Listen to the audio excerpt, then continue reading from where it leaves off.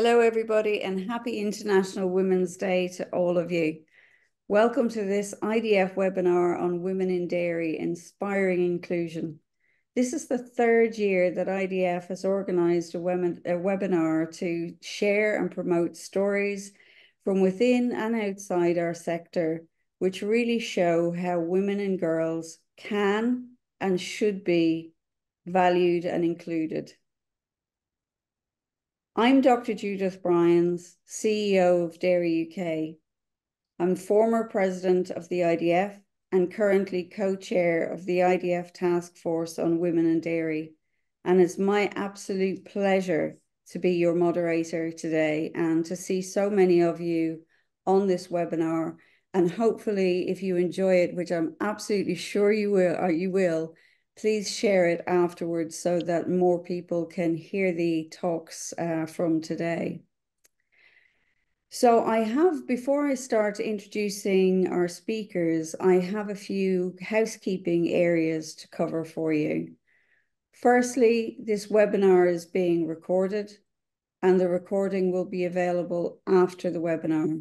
As I said, please share it. Secondly, can I ask you to kindly mute your microphone and turn off your camera? Now, at the end of the webinar, I will ask you to turn your camera back on again for a very special celebratory photo. But for now, if you could turn it off, we've got so many participants on the call, that would really help us out. And lastly, for those of you who'd like to have a better understanding and follow better, if you wish to do so, you're very welcome to use the transcript option and follow the subtitles from the webinar. So we actually have a fantastic program for you today. And one of the reasons I'm speaking so quickly is I'm very keen to get to the speakers and give you more time with them than listening to me. As you can see, we have really inspiring talks showcasing the role of women in dairy, actually given by some very inspiring women. So our lineup of speakers, as you can see on the screen there, we'll start off with Linda MacDonald. And I'm really happy to introduce Linda.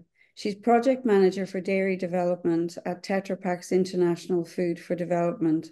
She's also my fellow co-chair on the Task Force for Women in Dairy of the IDF. And she's an all-round great person. So I'm delighted to hand over to Linda for her opening remarks. Thank you, Judith. What a wonderful welcome.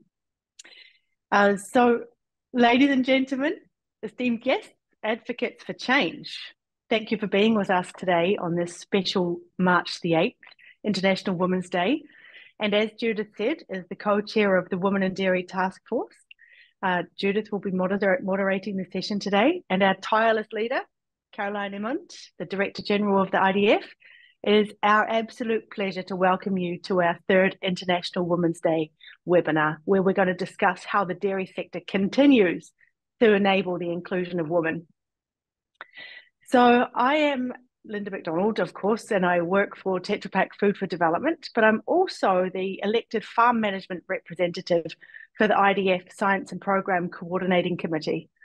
I've actually been working for nearly 25 years in the dairy industry as a senior leader and project manager throughout the world, working through all food producing continents and supporting the dairy value chain in the industry. And that's given me an incredibly valuable insight and global experience that I'm so grateful for. And all of that experience came from the vibrant opportunities and possibilities that exist within our dairy sector. All of us here today believe that working towards the sustainable and equitable development of global food production is important and one of the most important things we can strive for. But this is simply not possible without the empowerment of women throughout the dairy industry. So within the IDF global community, our commitment to empowering women aligns seamlessly with the United Nations Sustainable Development Goals. Specifically SDG 5, which is centered on achieving gender equality and empowering all women and girls. This finds resonance in the very fabric of the dairy sector's impact on women's lives. It's not just about the economic aspects, It's about all the roles that women can play in the intricate web of dairy production, from daily animal care to processing, retail, science and technology, governance, and of course, policy. For generations, the dairy industry has been more than just a source of sustenance. It's been a catalyst for positive change in families, in communities, in nations, and economic regions. Women are often the gatekeepers for farm records, animal health and welfare, labour and recruitment, HR standards, sales, technical support. Women are employed by and are leading companies in the dairy industry. Women are in both developing science and implementing science. Women are involved in developing and implementing policy, and all of us are impacted by the governing policies. During the recent World Dairy Summit in Chicago in October 2023, we held the inaugural Women in Dairy Roundtable, where key stakeholders from across the world gathered to delve into the powerful intersection of women's empowerment, socio-economic development, and the nutritional powerhouse that is the dairy sector, to discuss how technology and innovation can further empower women. These were really far-ranging discussions. One fundamental that was highlighted was that before we can even begin to talk about women in leadership, we first have to ensure that we have basic human rights, such as having the right to open a bank account without a man's approval, or the right to own or inherit land. Once these fundamental rights are in place, then technology can make life easier. It might be a robotic vacuum cleaner or a dishwasher, enabling somebody like myself to save hours each week. Or it might be milking machinery systems more ergonomically designed for different sized people. Or it might be policy innovation at organizational level to move towards workplaces working more for women and therefore everyone. Access to finance and capital are crucial. Leadership and mentoring programs developed within the dairy sector were highlighted within the roundtable as key platforms for women's growth and development. During all of our previous webinars and discussions, technology and innovation have been highlighted as one of the key enablers for women. A rising tide raises all boats. The International Dairy Federation Women in Dairy Task Force has the potential to be a powerful force, filling the gap in facts and stories about the place of women in the dairy value chain. The IDF serves as a source of inspiration, offering a global network to support and develop women's expertise and careers in science, agriculture, and the food sector. So without further ado, it's my pleasure to welcome you again to the International Women's Day webinar. Thank you, Linda. That was a really great background and shows exactly why the work of this task force is so important to us all at IDF. And now I'd like to introduce our second speaker, who's Dr. Esther Ashandi. Esther, like all the other ladies, has an illustrious career, so I'm just going to give you the highlights. Esther holds a PhD in economics from the University of Dar es Salaam and has over 10 years of research experience in Eastern Africa, covering agricultural value chains and technology, gender and consumer food preferences, and more recently, sexual and reproductive health and rights of vulnerable women and youth. Currently, Esther is a gender scientist at the International Livestock Research Institute, which you will probably know as ILRI, and her work at ILRI explores the role of different livestock species in endowing women with financial autonomy and how that autonomy contributes to women's empowerment. Her work spans a number of countries, but today she will be talking to us about the gender work of ILRI with specific regards to a nutrition campaign in Rwanda. So Esther, over to you.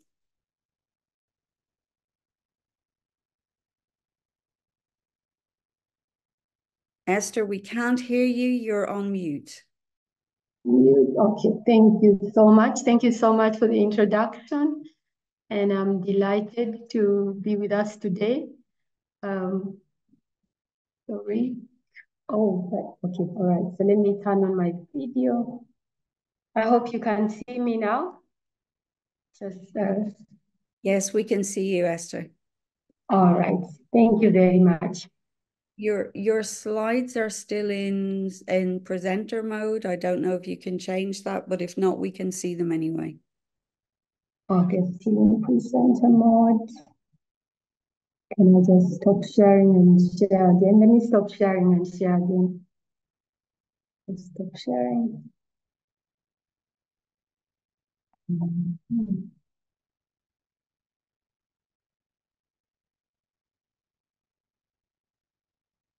Is it any better now?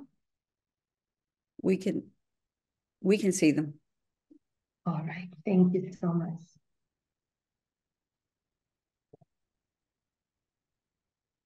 Okay, so what I'll present to you today is really looking at the role of women and also the focus on a Rwanda nutrition study.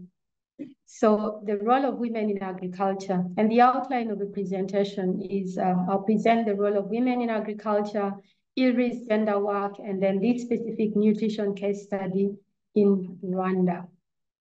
Women mainly form the backbone of agriculture within the developing context. And we see women contributing in a vast number of ways to crop production, to livestock management, fisheries and forestry, but also playing different roles. They play different roles as a formidable workplace that the agricultural sector relies on as both paid and unpaid labor, but then also they are highly represented amongst the unpaid labor. They're also more likely to be employed in agriculture, seasonal aspects of agriculture, but also part-time agriculture work, and paid or often paid much less than men. They play a variety of roles because women are not a homogeneous group, but rather a diverse category of people. In agriculture, they also play a very important role post-production and post the value chain when it comes to aspects of consumption. They are a big portion of what we can classify as the market for agricultural commodities as consumers, but they also play an active role in processing and preparing food for consumption, both commercially as well as within households. And they play another key important role, which is in managing food safety and food preparation, as well as managing food waste.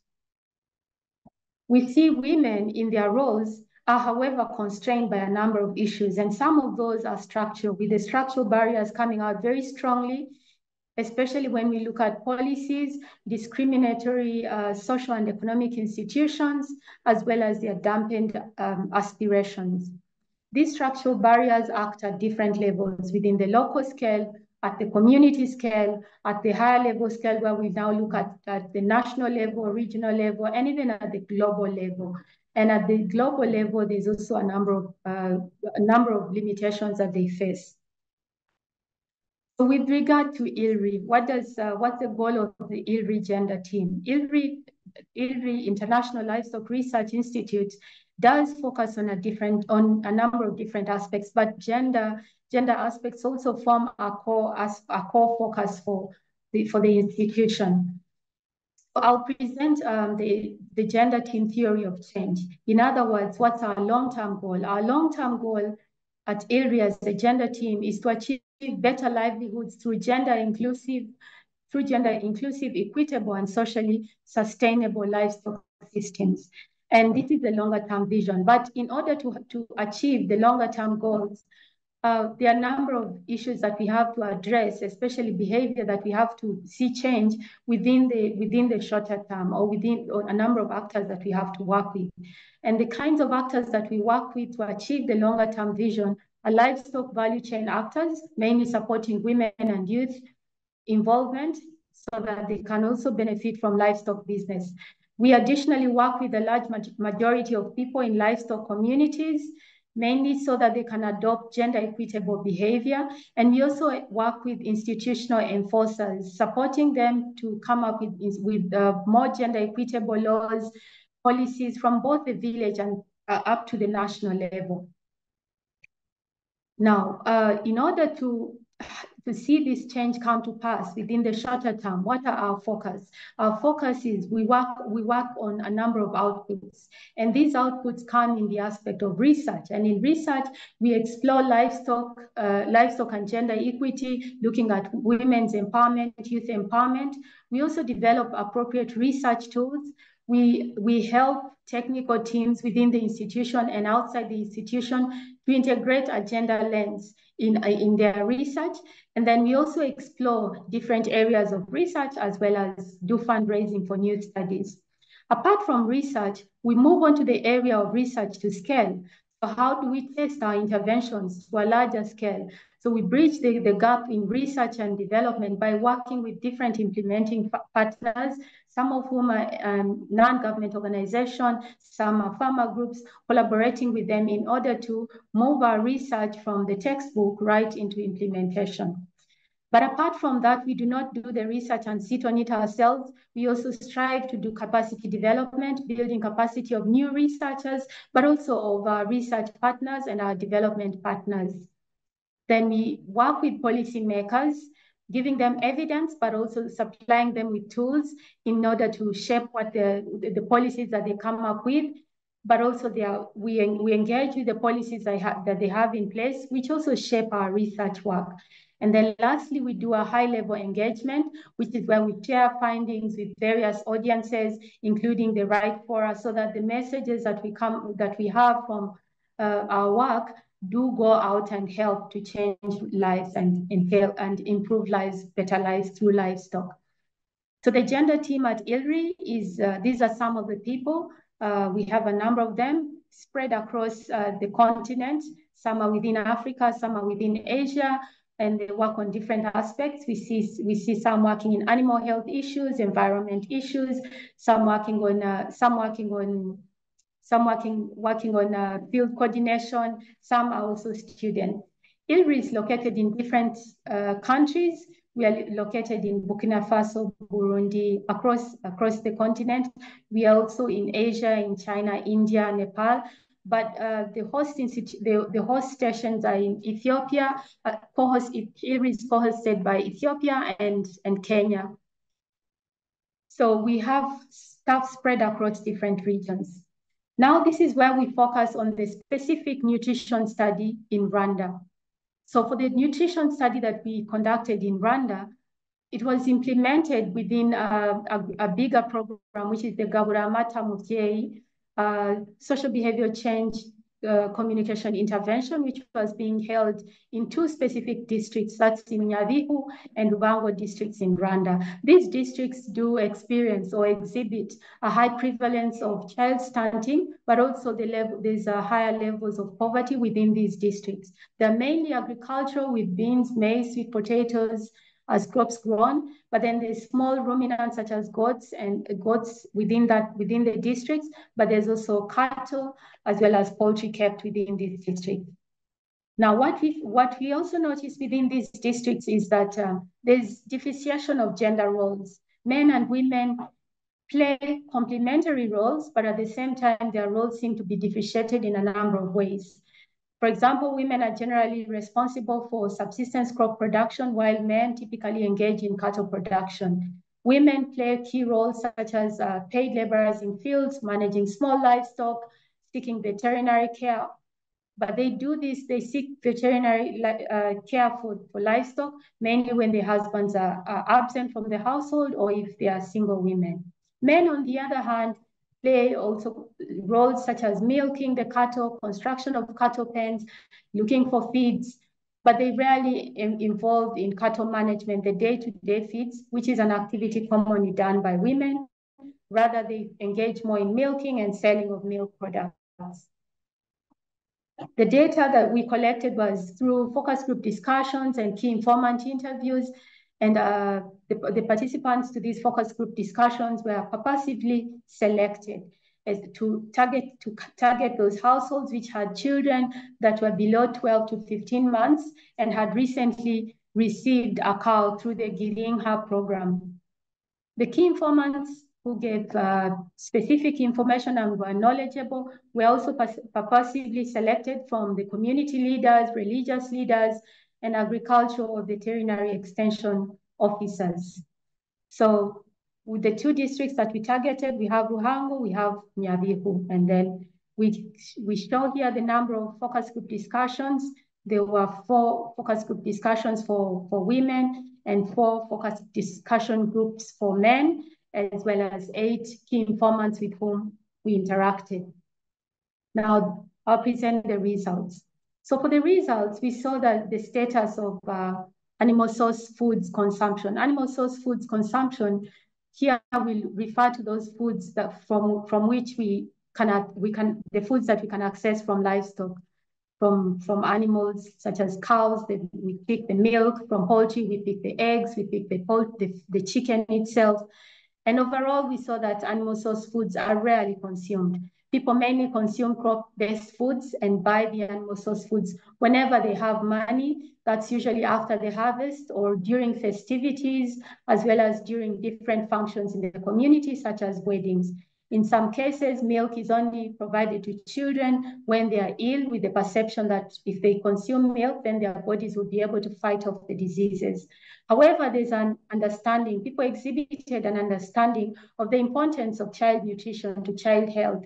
This is something which is widespread with more and more people, mainly men and women, indicating that better health in children reduces severe forms of malnutrition like kwashiorkor, but then also again that children who are not well fed can become weak and feel stunted.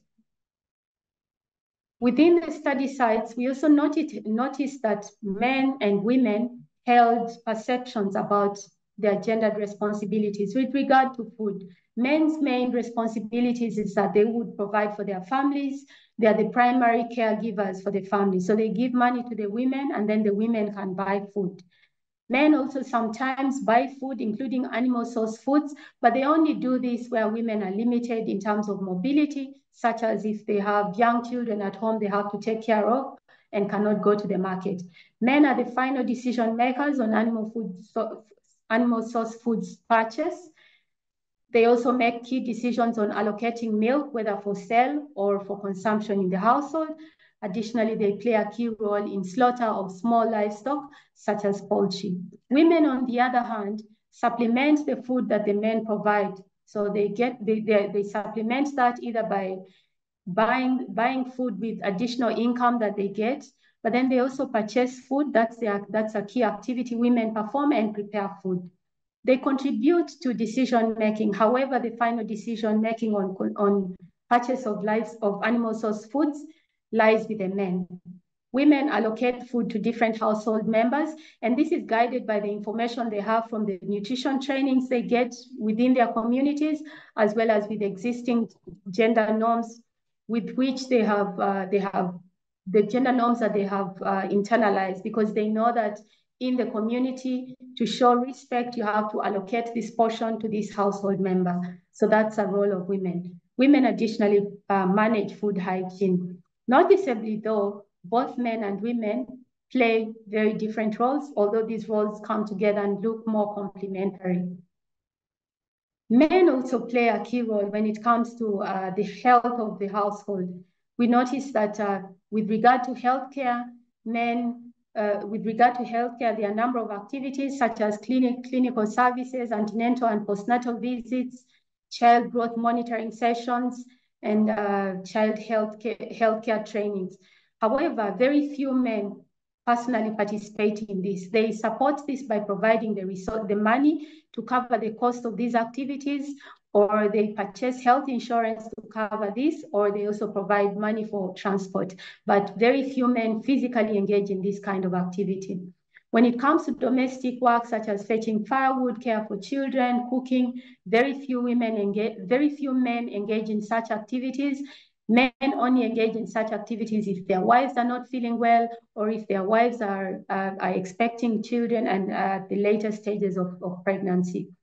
The other thing we saw is that domestic animal source food-related activities, men engage in some of these, such as through slaughter of small stock like poultry. They milk cows, but they also support women in finding feeds for cows to boost production of milk. However, although men's engagement seems to be a little bit minimum, what we notice is that there are huge benefits to engaging men in animal source foods aspects for nutrition. Men's engagement in child nutrition is very critical, and it's critical because when children are not well fed, when children are poorly fed, some of the children drop out of school and migrate to bigger cities in order to find a livelihood. The other thing is that it's important to engage men because they usually supply, according to the local norms, they supply the money that's needed for purchase of nutritious food, and they make the key decisions. Something else is that intra-household conflicts often are triggered by hunger. Therefore, it's important that men are constantly engaged so that this can be managed.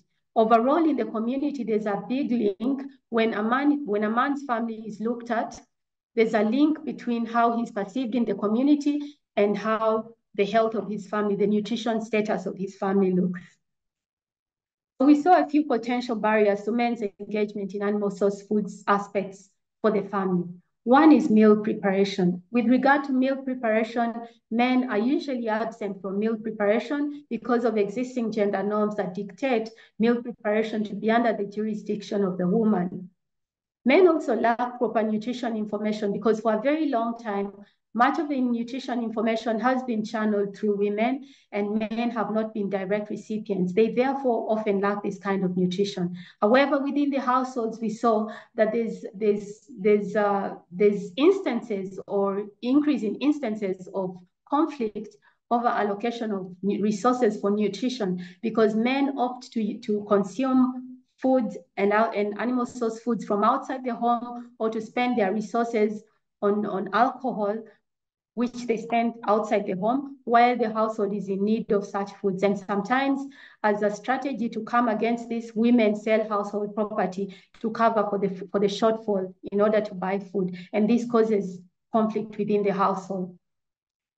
However, although we've seen some of the barriers, we also saw some of the enablers that the focus group discussions and key informants highlighted. There are some enablers for men's engagement in order for the families to consume animal source foods. And many women had the attitude that men should learn how to prepare healthy meals through attending cooking demonstrations. They should also get trained on food hygiene practices because men have a tendency of providing children with unboiled milk, which can be harmful to their health. Women also felt that there is need for men to attend children growth monitoring sessions so that they can understand the status of their children and see the need to spend money on the nutrition of their children. However, women also felt that there is need for men to discuss with them about the overall nutrition objective of their household so that they can be involved in such decisions rather than acting as people who are just only providing the labor for the household to cook food. Potential enablers on the men's side were also a number because men indicated that they are very interested in getting trainings from community health workers, from village elders, from church leaders on nutrition. And to the extent that they also said they were interested in having some trainings from their wives. Now, this is very important that they do have this kind of interest. Another thing they also showed that they showed interest in having printouts of charts, billboards, brochures, and posters with nutrition messages. If this can be illustrated even for men who are not educated so that they can access and interpret these messages, they showed that it would be very good for them. Men had also interest in accessing nutrition-specific information via media such as radio and TV, especially if this can be channeled at a time such as just after the news. And they showed, so this gives us opportunities for intervention. Now, the discussion that we'll have will just be brief in the interest of time. We see that there's a lot of restrictive masculinities with regard to men, which affect nutrition interventions, that even when there are interventions in place, the households may not necessarily benefit from consumption of animal source foods, whether as children or as expectant women or women themselves.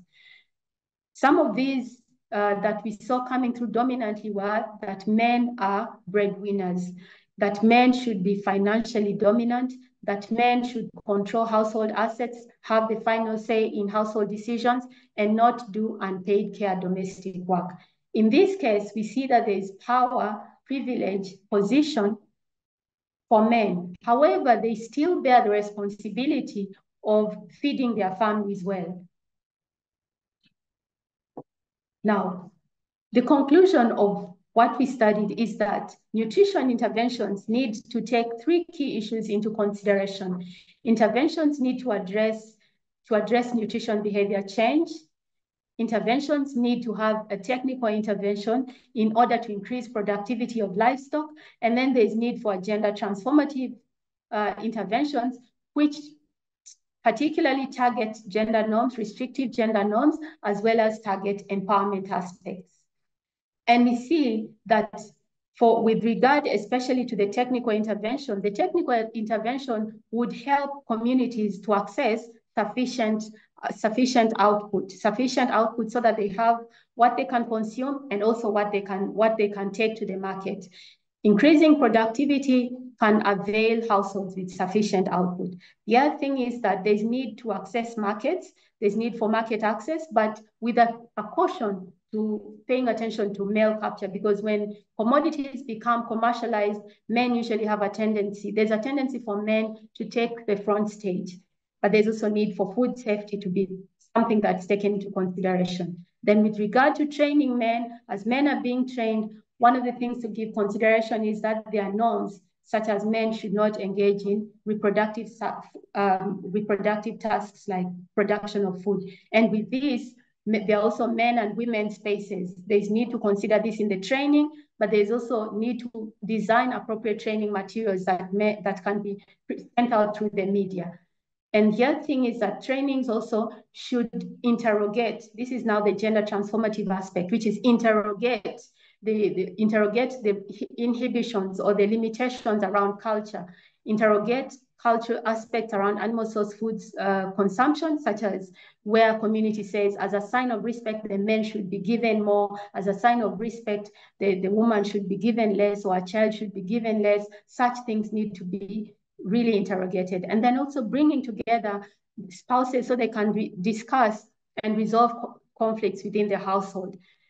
Also within the transformative approaches is being aware of the potential of the risk that arises when we work in male spaces, especially if we have to involve women as trainers.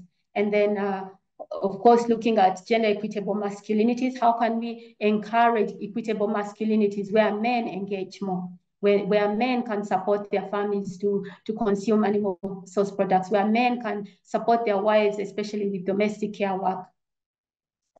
So I just give a highlight of some of the publications that we have from the gender team. Some of our publications, such as those that we have highlighted here. For this study, it's a study which is the second highlighted here by Fanworth, Holverson, and the rest. This is gender roles and masculinities in leveraging milk for household nutrition, evidence from 2 districts in Rwanda. So we have a number of publications out.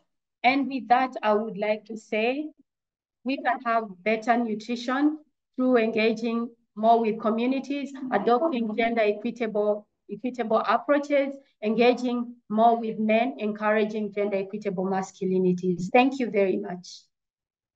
Esther, thank you so much. It was absolutely fascinating to listen to, and just such important work that you're doing there. And we really appreciate you being one of our speakers today. So thank you very much indeed. Our next speaker is Becky Rasdall, and Becky also, like all of the other ladies, has a great career. So I hope she won't mind if, in the interest of time, I introduce her in her current role. So Becky is Vice President, Trade Policy and International Affairs at the International Dairy Foods Association, and has been in that role since 2020. And Becky is also currently leads the IDFA's Women in Dairy initiative, and will be talking to us today about the role of women in dairy, the work of the IDFA. Over to you, Becky. Thank you, Judith. Can you see my screen share? Yes, we can see it. Is it sharing the right thing? I think is the better question. It's sharing the right thing. We can just see the slides. Yeah. Great, thank you. Well, I have to say now I have a little bit of imposter syndrome because I'm not a gender scientist. I don't have a PhD. And until about a month ago, I didn't work on women's issues very much at all, as you could tell by my title that Judith just mentioned. But at any rate, I've had the opportunity through International Dairy Foods Association to work with our Women in Dairy Network, and it's been extremely rewarding. And so I just thought I would share some of that work with you today. If you're not familiar with International Dairy Foods Association, we are an advocacy organization based in Washington, D.C. We have a global membership of member companies that range from, we always say it's from the time the milk leaves the farm. So it can be co-ops, processors, retailers, the entire supply chain of dairy from the time it leaves the farm, primarily US based, but worldwide members as well. So we also have a Women in Dairy Network, as I mentioned. It's over 950 women strong. And it was initially created a couple of years ago to empower, encourage, and support women. And just in starting to work on it last year, we kind of thought, that's a wonderful mission, a very much needed mission. But I think if we're going to effectuate actual change in our sector with the problems that some women seem to be experiencing, we need to have some data to support what's going on. We need to benchmark ourselves. We need to see what we can discover based on actual voices through a survey. So we released in January, IDFA released its first ever State of Women in Dairy report. The report's on our website if you want to go check it out. It was based on a survey that we conducted from October 17th to November 7th, 2023 to establish gender equality benchmarking data for the US dairy sector and develop recommendations for possible industry action.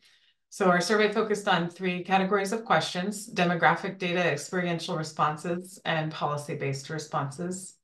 The survey included both quantitative and qualitative responses, questions for those responses, with the latter focusing on perceptions, beliefs, and attitudes. We also had some statements describing experiences working in the industry that were taken directly from long answer responses submitted to the online survey. So we tried to get both. Becky, sorry if I can interrupt you for a second. I'm not sure if it's just me, but I'm not seeing any slides going forward. Yeah, this is just what the survey was. Sorry, I can move forward, but there we go. So we tried to make sure that the survey included both, the report of the survey included both qualitative data and quantitative or anecdotes in it. I just wanted to recap some of the findings, and then we also had recommendations in the report. We thought it was important to make sure that we weren't just sharing the data out, but trying to do something with it. So that's what the report is. So let's start with who we surveyed. The survey was conducted online. About 548 professionals across the dairy industry, 396 women and 152 men of varying ages, job lengths, job functions, length of experience in the global dairy industry, working for processors, farmer cooperatives, farms, retailers, and suppliers. I do just want to say we provided a link to the survey at World Dairy Summit last fall. We did get some global response, and encouragingly, we got some male responses. And I really, if any men listening or hear this participated, I really want to express appreciation for that, because having both perspectives made it really helpful to understand, better understand the trends and dynamics of the questions we asked. And we do intend to do it again in the future. So I think we would love to see additional demographics participating in the future. So digging into what we found, we tried to categorize our responses into 6 basic takeaways and then some recommendations, like I mentioned. So I'll just touch on a couple of the findings from each takeaway and then share the recommendations. There we go. So the first takeaway that we had was with respect to women's overall treatment in the industry. So our full report says much more, but we thought there was a significant disparity between men's and women's responses on their treatment. So beyond the data you see here, others responded anecdotally. one person said, even though I am the most senior knowledgeable person in my organization for my issues, I find throughout my career, people have double checked with a man who I supervised or who is junior to me. I think people assume he has more experience or knowledge simply because he's male. Another comment responded, I often feel that I'm looked down on because of gender and age. Working alongside older men, it is thought that women should prepare meetings, dinner reservations, and get tedious work done because we are, quote, better planners. So those are just a couple of the examples, but you can see the data on the screen. Another finding that we touched on, a key takeaway that we tried to evaluate, was gender pay equality. Interestingly, in this section of the report, we found that both women and men reported feeling that women are not perceived to provide the same value as men, or that women must do more than their male counterparts before obtaining pay equality. Additionally, women indicated disproportionate challenges to obtaining promotions and supervisory positions, which are two actions that would, of course, begin to address pay equality. A few of the comments respondents offered on this topic were, for example, when I was offered a significant raise due to an offer in another company, the organization I was working for kind of fixed my male peers' salaries to level them up to my new salary. Before that, the organization did not have a problem with them being paid way more than me. Another person said, about a year ago, I asked for equitable compensation because I do the same job as the new men coming into our group, and I have more experience but get paid less. I was told that's not how we determine pay, and I didn't know for sure I was being paid less. I just suspected it, but their response to my request made it clear. So this is an area we feel we could improve on, and I'll touch on that in a little bit. The third key takeaway that we wanted to make sure we focused on were themes of mentorship, allyship, and support. We were really pleased to see both the amount of support being received, but also how many respondents expressed the importance of support in their advancement. Anecdotal survey responses showed women value mentorship, sponsorship, and allyship. They show that women crave more organized and intentional opportunities to engage in mentorship, sponsorship, or allyship relationships with both male and female executives. One respondent commented about the importance of that intentionality because intentional recruiting and mentoring women in the industry is really what's needed to make a difference from her perspective. And she indicated that she didn't believe that we'll really be able to move the needle in increasing female presence in dairy leadership without it. The fourth of the 6 key findings that we wanted to touch on were just the opportunities that exist for women's advancement in the industry. I think it's really exciting to see that women express both a strong desire to be a senior leader in the sector, in some cases even more so than their male counterparts, but they also shared their views that, importantly, that gender impacts their ability to attain those leadership roles. So there's quite a bit of ambition there. But they are being hindered in obtaining their ambition. Anecdotal responses to outline reasons why women may feel limited in their advancement opportunities within the US include one person who said, when I held roles of less responsibility, I didn't feel like gender was much of an issue. But when my roles and responsibilities increased, especially in the manufacturing space, I felt gender played a strong role. Other respondents did describe male perceptions about home duties and child rearing appearing to play a role in advancement and acceptance of women into leadership positions. She said, while I'm female, I don't have children, but I believe if I needed maternity leave or had more responsibilities at home, it would definitely limit my advancement opportunities. The 5th key finding, if I can advance, there we go. That we wanted to touch on were the factors that impact women's retention and recruiting. Because we ultimately want to make sure the efforts of our Women in Dairy Network at IDFA result in a sector where women feel welcome and are retained long-term. We also asked about their desire to leave or stay in the sector and factors that impact that desire. And the results show this is an area we really need to work on to keep women in the sector. You can see some of the data on the screen, but anecdotal survey responses suggest companies should strengthen programs that support the advancement, professional development, recruiting, and retention of women, and that there may be a connection between such programs and the overall sectoral retention of women. Some of the quotes that we received included different from policies. There needs to be interactive forces that that force the employee to look differently when it comes to the workforce. We don't do anything in our company to set a baseline of the expectations for our teams, and we need a culture that creates that in the workforce. Another person said, one of the biggest excuses I hear about not having women in senior leadership roles at my company is that they aren't in the pipeline. So I don't think my organization supports retention and advancement of women. So just really making that translation from talking about it to doing it within companies is something that we thought was a finding worth touching on, and something that we do want to see what we can do about, and I'll get to that in just 1 minute. But first, the last finding from the report, from the survey data. I can advance, there we go. We did ask questions, as I mentioned, on policy based responses, the efficacy of policies and their importance in the sector. We asked both about company level policies and equality goals, and then those established globally, such as by the United Nations.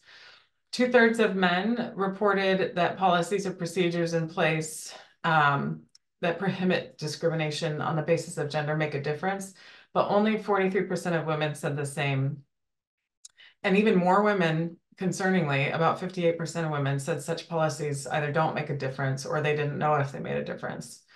Respondents reported that when an anti-discrimination policy was more effectively administered by leadership at the top throughout the organization and its workforce, treatment towards women improved. And so there's a strong linkage between active administration of policies and effectiveness.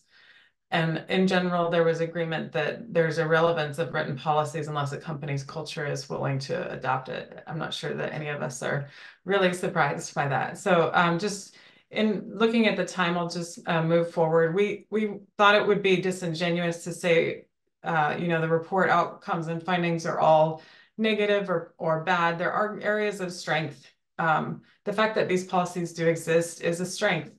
The fact that there was indication of flexibility in work schedules and opportunities for advancement do exist, and that women do have that ambition to lead. We really want to make sure we're covering not just the things that need to improve, but also the things that are going well.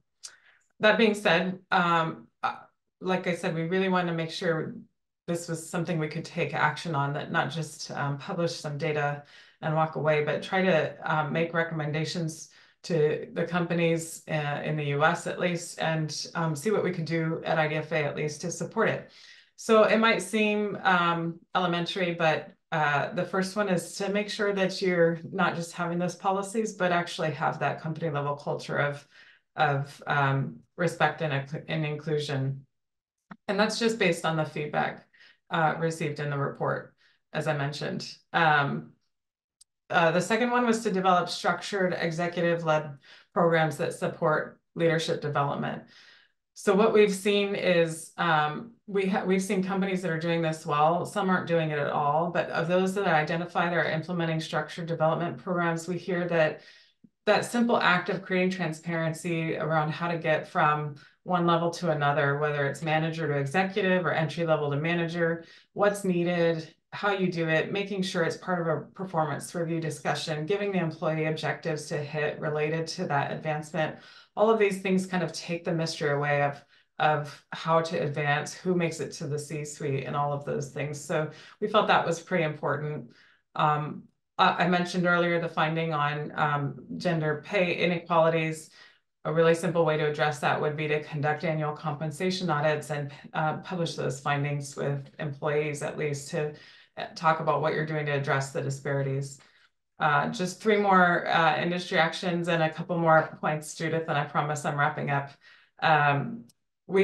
Again, it probably seems elementary, but we did have people respond to say that there wasn't an HR function at their company. Well, if you're experiencing discrimination or you have a pay inequality or any of the things we've found in the findings, who do you go to if you don't have an HR function? So ensuring that companies have a competent, adequately resourced function that does provide meaningful support is something that can absolutely be done. We had a lot of comments on family leave policies, not just for maternity leave, but paternity leave or dependent care leave. So making sure that family leave holistically is reviewed and considered as just something you can do to help your employees feel welcome and supported in the sector seemed like an easy lift for us to suggest. And then this is a recommended action we're taking on ourselves to continue the survey, improve on the survey and data. I think we need to do more with getting at frontline workers to get more male responses, to get more global responses, and continue the benchmarking, continue the exercise to see if we can actually move the needle on some of this data. The last thing I'd just say is we have an annual conference at IDFA every January at which over 1,000 dairy executives participate. And I presented this report and its findings and had a panel discussion on it in January. And I think our panel consisted of a CEO, David Olam from Hilmar Cheese, Robin Kane as a chief HR officer with Aurora Organic Dairy, and Annie Waring is a rising next gen leader, director of business development for Americold. So a variety of perspectives on that panel, and I found some of the highlights just helpful for us to take away today as kind of a final thought. They said gender equality is a journey, not a destination. So helping us level set with that concept, I think is a good place to be. Making sure men are part of the conversation and the solution. Making sure that mentorship programs can be created and crafted innovatively. You could, Robin had a great example of intergenerational pairing. And these are how that's worked in other sectors, and we can explore those opportunities in dairy. And really, David, as the CEO of Hilmar, mentioned he felt that gender equality was a business imperative for him and his business. And I just thought that was a great perspective to hear. And for us to know that there are leaders out there viewing it that way. So this is a QR code I had at Dairy Forum for anyone who wanted to just give their feedback, their ideas, their thoughts on the report and the survey and how we can make it better or what I've missed.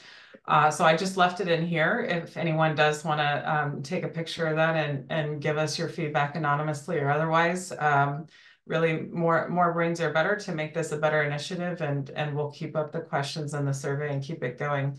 And with any questions or concerns, I'm always available to hear from anyone. So thank you very much. Thanks very much, Becky. And I must apologize. I hope I didn't put you off your stride earlier. I wasn't trying to rush you. I have just presented merrily and not pushed my own slides along in the past. I didn't want you to do the same.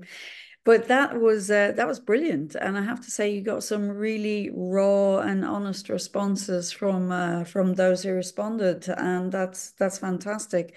I think, you know, it's people must have felt very safe to answer the way that they answered. And although some of the findings, as you said, might have been predictable, just seeing them all together was great, and seeing the recommendations was great too. So thank you very much indeed. Our last speaker is Caroline Imond, and Caroline will be known to, if not everybody on the call, the majority of the people on the call. So I'm not sure I can really do her justice in an introduction, but I'll do my best. Caroline Imond was appointed as Director General of the IDF. And I know that well because I appointed her. So I'm absolutely delighted to be introducing her today. Caroline's a lawyer. She's been a diplomat. She has over 25 years experience in senior executive roles across a range of sectors. And she's also been involved in in governance bodies such as UNGASL and LEAP. So quite a career, wrapped up into a 10-second introduction, Caroline, but I know many people on this call know you very well. And today, Caroline is going to talk to us about women in dairy, the work of the IDF. Thanks, Caroline. Thank you so much, Judith. I couldn't find a better way to celebrate the International Women's Day than being with you today all and to be sharing the work we've been doing at IDF in the last year and what's actually coming in for this year. Just before we start, just wanted to remind us of why it's important to work on women in dairy. And there's few reasons. The first one is that we've mentioned that earlier today, gender equality and women and girls empowerment is essential to achieve all of the SDGs. And particularly the one on gender equality. Milk and dairy food contribute to women's nutrition and empowerment. Women contribute to the global dairy sector. And the IDF contribution to SDG 5 will be actually helping to improve and empower women around the world. For those who have an interest in the topic, I would recommend that you read the FAO report on the status of women in agri-food system. It actually states clearly how agriculture is important for women and how women are important in agriculture. So I really encourage you to read into that. I just want to say a few words on the mandate that we've given to a task force on women in dairy. And before I start, I want to thank Andy Novakovic that is on a call. I saw him earlier today. He's actually the first one who came to me with this idea of working on women in dairy in IDF. And I wanted to thank him for that because it's because of him we're all here. So thank you, Andy, for bringing that, giving us the fire we needed to get it started. So thank you for that. So the role of the task force is really to ensure the contribution of the global dairy sector to women's empowerment. And there's a place definitely for IDF to fill the gap on the facts that are actually missing on the place of women in all aspects of the dairy chain. And also IDF is a source of inspiration and role models. That's what we've given ourselves as an objective for the contribution of women into science, agriculture, and food. And IDF offers to women a wide and rich worldwide network and support in development of their expertise and their career. So those are the objectives we have with our task force. So far, we've achieved already a lot. We're very proud of what we've done. Activities in 2023. Same date last year, we actually had a webinar that was actually celebrating women in dairy to engage in case study. We had colleagues from India, New Zealand, and Tetra Laval presenting their project. That was very, very inspiring. And you can access actually the video. The slides will be available, and there's a link to the video on our YouTube channel. So I encourage you to have a look. And at that same event, we actually launched our first fact sheet on the role of dairy in nutritional empowerment of women, a very solid base, science-based document that actually raised all the arguments on the role of dairy. So that's very, very interesting. Secondly, Linda mentioned that we had our first Women in Dairy Roundtable at the IDF World Dairy Summit in Chicago.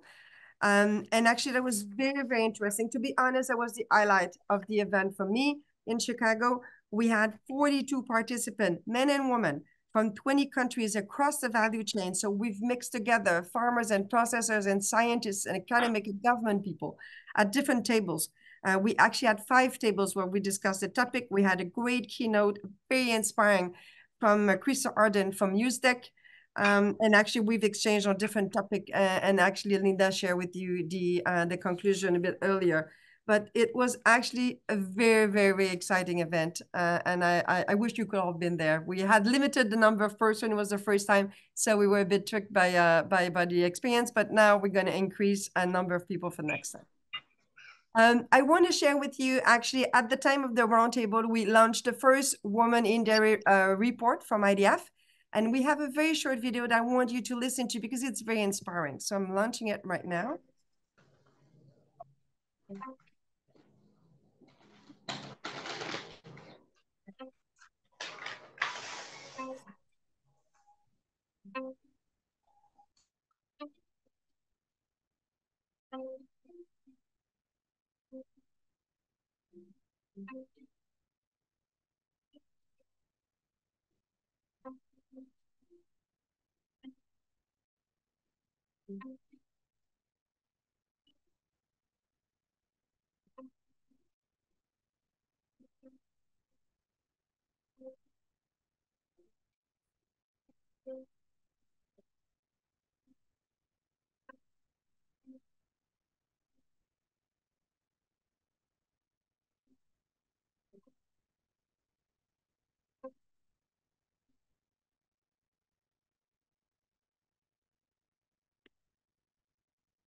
The two last activities I wanted to mention for 23. First, the UN Committee on World Food Security was actually working on guidance for gender equality and women and girls empowerment. So IDF expert Janice Giddens from USDAC contributed to the work of that committee.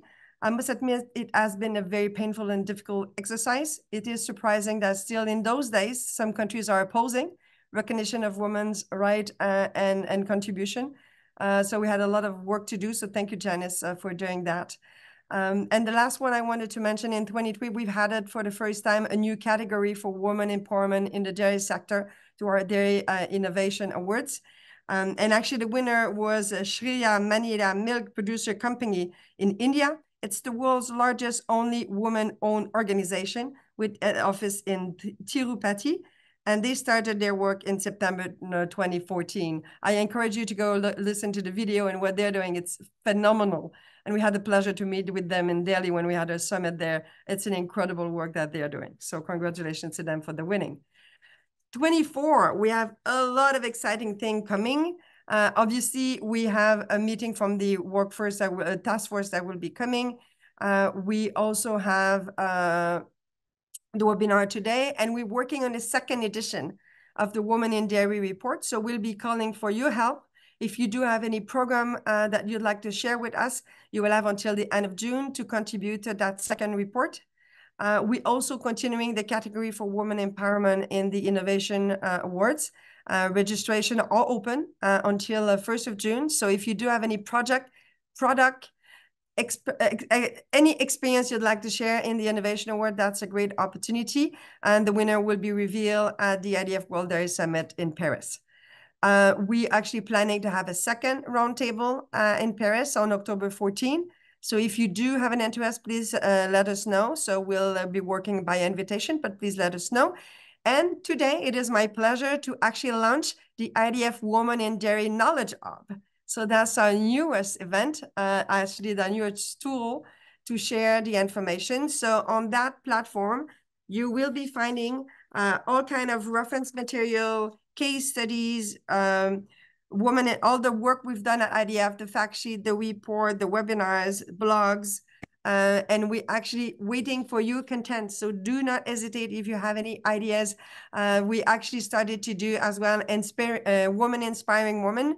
So we're having interviews with some of the colleagues we have in our network. So if you wish to contribute, please let us know. But that's the kind of content you'll find on the hub. It is actually live right now. And we're hoping, obviously, that's going to be an ongoing work, but we're going to improve it as we go. And we're wishing that you can help us in doing that. In respect of time, I will go quickly, but I just want to invite you all to join us in Paris for the IDF World Dairy Summit, 15 to 18 of October. That will be an opportunity to continue our conversation, networking, and engaging men and women on the women's and girls' empowerment. So thank you for this time. And I actually give you the floor to conclude, Judith. Thank you very much, Caroline. And I hope everybody who's on this webinar and who's looking at the webinar in future, if they download the recording, will appreciate that the work of the Women in Dairy Task Force within the IDF has received such a positive response from everybody. It only was launched last year, and yet the momentum and the connections that have been made are really rich and inspiring, and we want to build on those and leverage all of the work and the great activities and initiatives that people are engaged in around the dairy sector to improve the inclusion of women in the future in our work. And we would really love, as Caroline said, for you to share your stories with us. So other than thanking the speakers, which I really do from the bottom of my heart, I would like to ask you all now to turn your camera on, because we'd love to take a celebratory photo. Now, the official page for International Women's Day asks that we show a little heart in any photos that we're doing. So if you can give me either a very small little heart or a very big little heart for the recording, that would be fantastic. And then Laurence can upload that and we can spread the message. So everybody, I'll just give a second for people who want to turn on their camera to do so. I think most people have turned on their camera. Some people might not want to. But for those who are happy to turn on a camera, of course, you don't have to do a heart, but, you know, if you'd like to, go for it. Yeah, happy International Women's Day to all of you. Thank you very much for participating in the webinar. And to all the women in your lives who aren't on this call today, happy International Women's